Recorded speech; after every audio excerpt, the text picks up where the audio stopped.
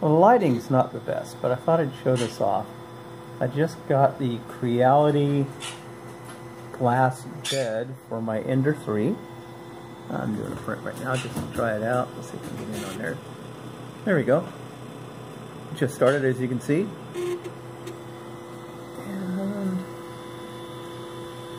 I have just re-leveled the bed, added larger Gorilla clips, document clips.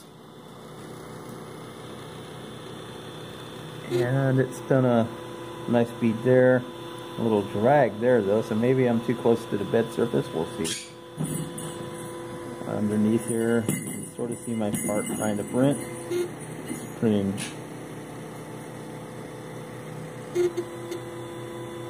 little walls for tabletop gaming, sci-fi walls. And we're putting a little brim around the print, and you can see my PET G blower, parts blower that I printed and installed, and how close that is to the bed surface at that height.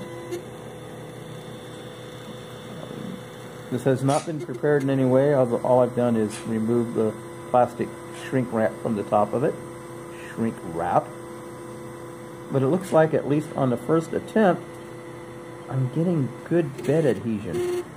I am hoping that I'm not too close to the nozzle on the first layer there, or I'm going to have a devil of a time getting this off. But my understanding is that once this heat bed cools off, I should be able to pop my parts right off of there with no trouble at all.